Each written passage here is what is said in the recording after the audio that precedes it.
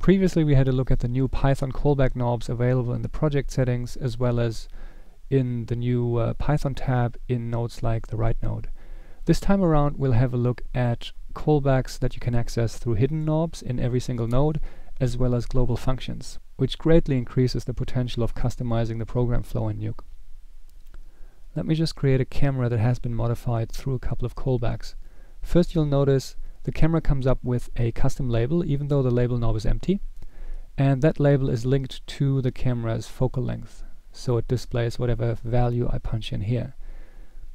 Also, you'll notice that there's a user tab and an extra user knob called FOV that was automatically added when the camera was created. And lastly, this knob actually talks to the focal length slider over here and vice versa, without the use of expressions. So let's have a look how this is done. I'm just going to create a new Nuke session. To get started, I'll just create a new fresh camera that hasn't been modified by any callbacks just yet. And we'll have a look at the auto label knob first.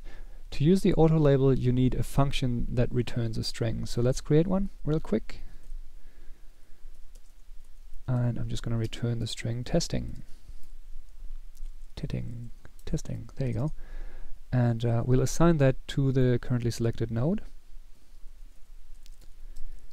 And let's go into its hidden knob called auto label.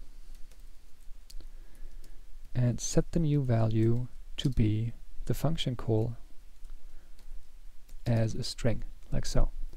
So if I run this, you can see that the whole node label now has been replaced by the string that the function returns. Now this is not very useful, so let's do something a bit more practical.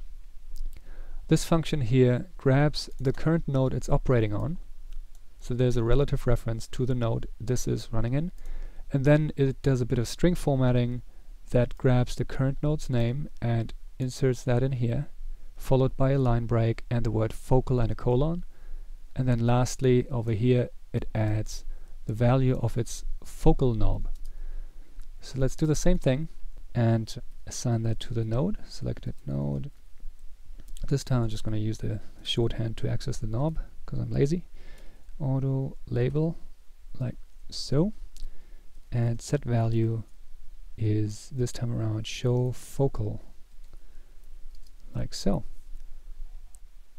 So let's run that, and that will give us the node's name back as well as the rest of the string, focal and its value, and the value should be linked to the focal knob's value now, like so. However, if I now go and create a new camera, that guy is missing out because I've only assigned the auto label to the node. So let's actually assign the auto label on a global level to all the nodes. Let's bring back that and just comment out the auto label assignment. And instead of operating on a node, I'm now going to use a global callback called nuke.add auto label. The first argument of this callback is the callable, which is show focal. And if I ran it like this, the function would kick in every time any node is created, but we only want this to run on camera 2 nodes, because camera 2 is the default node class in Nuke. So I'm going to give it a filter called node class and make sure it's only run on camera 2 nodes, like so. So now if I run this, nothing happens just yet, but if I now create new cameras, they come in with the auto label set already.